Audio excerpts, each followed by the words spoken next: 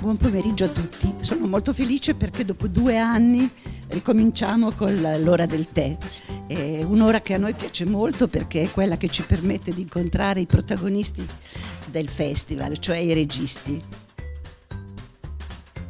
Allora, questo film per me è iniziato in modo un po' non convenzionale rispetto anche agli altri che ho fatto, nel senso che non è partito prettamente da una mia idea, ma mi è stato commissionato da un ONG, quindi dovevo andare in Benin e raccontare in particolare l'educazione e i ragazzi giovani, i bambini.